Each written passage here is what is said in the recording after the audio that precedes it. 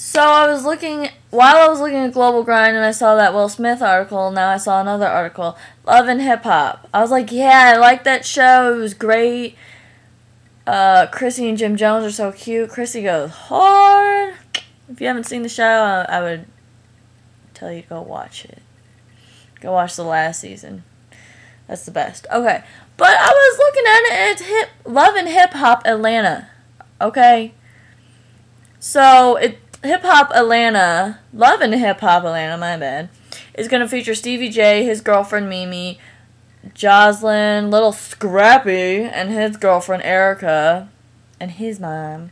So that's probably going to be the Jim Jones, Chrissy, and Mama Jones situation. Might be a little more intense. Who knows? We'll see. Rashida, K. Michelle, and Carly Reed. First off, VH1. You come out with some good-ass shows. When you came out with Basketball Wives, cool. When you came out with Love and Hip Hop, cool. And I don't remember the other shows because I stopped watching them. Those two shows, cool. But then you took Basketball Wives to Baseball Wives to Football Wives to Mafia Wives. Is that on VH1? Yeah. On Mob Wives, my bad. And then Mob Wives is coming out with Chicago, a spinoff of that. Like, seriously, dude? And now you're having Love and Hip Hop, and then Love and Hip Hop New York, and then Love and Hip Hop Atlanta now. Can we stop having so many freaking spinoffs? Like, there's so many that you can do, okay?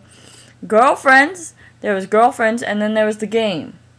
There is no freaking spinoff off The Game. Stop doing spinoffs. Spinoffs are, like, stupid to a point. You can have seasons of different shit and add different people, but stop doing so many fucking spinoffs, VH1. I know you're trying to cash out because reality shows are big right now, but dude, there's so many fucking spinoffs.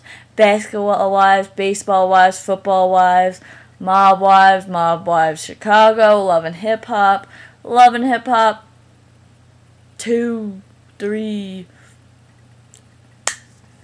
Housewives of Atlanta. That's not even fucking VH1, but still, you get the point.